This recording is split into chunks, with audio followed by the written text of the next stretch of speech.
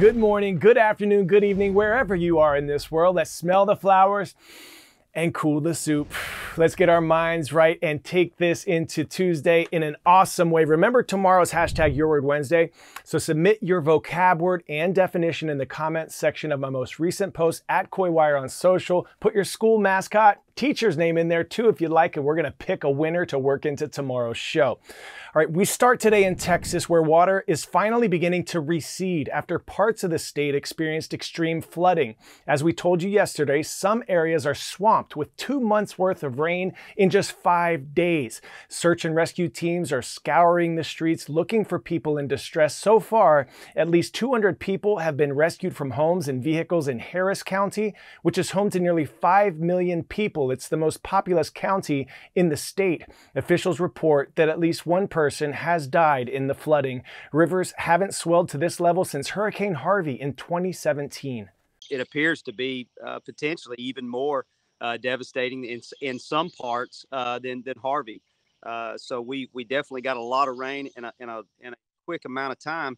And that's one of the things in East Texas, we don't get the runoff. And when you have these flash flooding events, many times, unfortunately, they catch people off guard.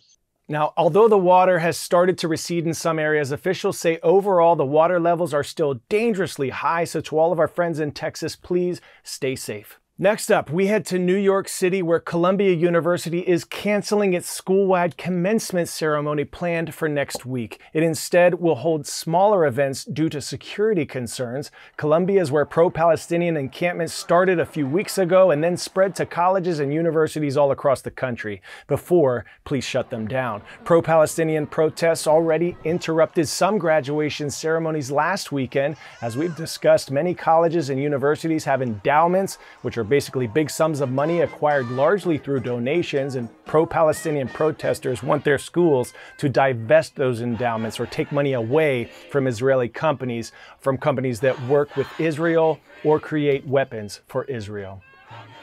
Next, we head to Iran, a country that is currently sanctioned by the U.S. and its allies. So what is a sanction? It's when a country punishes another country financially. In this case, the United States and several other countries don't buy products from Iran or sell products to them. That's because Iran supports Islamic terrorist organizations and has violated nuclear agreements. CNN's Fred Pleitgen shows us how Iran is trying to work around these sanctions, working with countries willing to defy the U.S.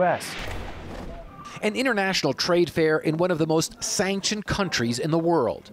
It's called the Iran Expo and is the Islamic Republic's attempt to market its products to businesses willing to defy U.S.-led sanctions.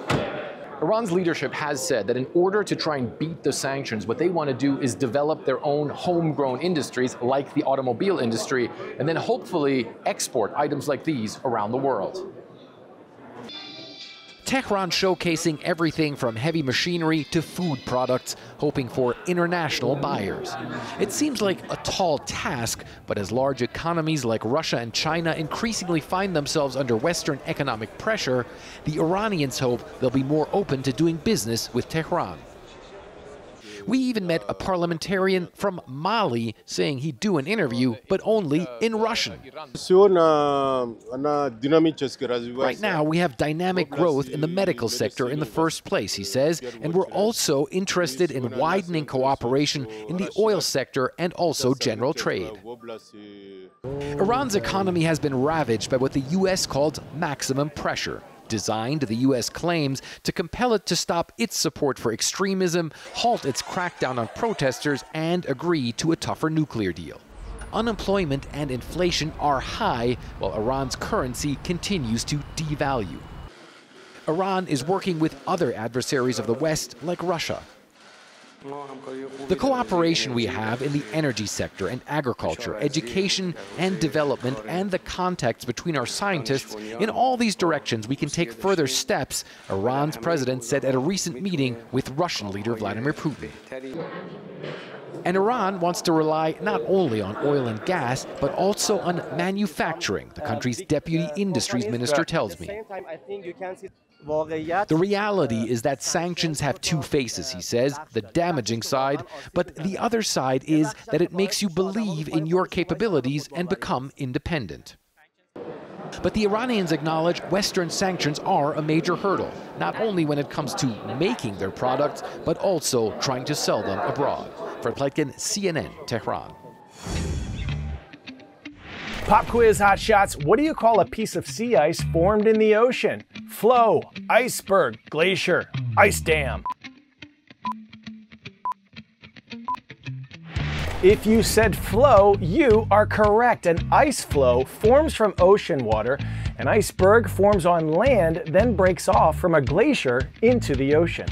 Arctic sea ice has been shrinking for 46 straight years. In fact, NASA says we've lost enough Arctic ice to fill the entire state of Alaska.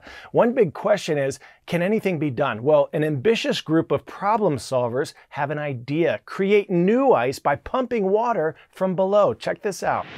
Can you refreeze melting Arctic ice? This startup says it's developing a way to do so. We were in Alaska with a submersible pump. We made a hole in the ice. We pumped water. Within hours, it was solid frozen. It is as simple as that. A study says the Arctic could be free of sea ice during the month of September by the 2030s, about a decade earlier than previous projections. And this would have dire ripple effects right around the world. Since the 1980s, the amount of sea ice that's more than a year old has roughly fallen by half. We're currently losing about 6 centimeters every year. So if you re-ice, you can add an extra 70 centimeters of thickness. It's as simple like pumping water on top of existing ice. Basically, you expose the seawater to the cold temperature of the atmosphere and it will freeze very, very quickly. We know that works. UK-based company Real Ice plans to use automated underwater vehicles powered by green hydrogen. They use small pumps to bring water from below the ice to the top, creating a lake that freezes, thickening the ice sheet. Why would we do it from under the water? It seems complicated. In reality, operating underwater is actually making many things simpler and more controlled. If you think the opposite, operating on top of the sea ice in the middle of the Arctic, you're facing very, very cold temperatures, high winds, all sorts of precipitations from the sky. The project is currently in the early testing stages. They aim to be working with underwater prototypes in 2024 and are planning to test the re-icing on an Arctic bay in 2027.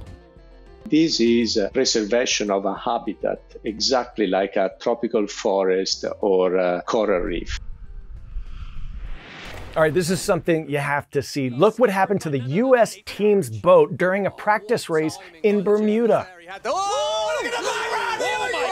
The boat flipping over on its side during the Sail GP event on May 3rd. 5 of the 6 team members went into the water. Thankfully, there were no serious injuries. It turns out one of the team members accidentally pressed the wrong button, inverting the wing and causing the boat to capsize. The U.S. team was unable to compete for the rest of the race weekend due to damage to the boat's wing.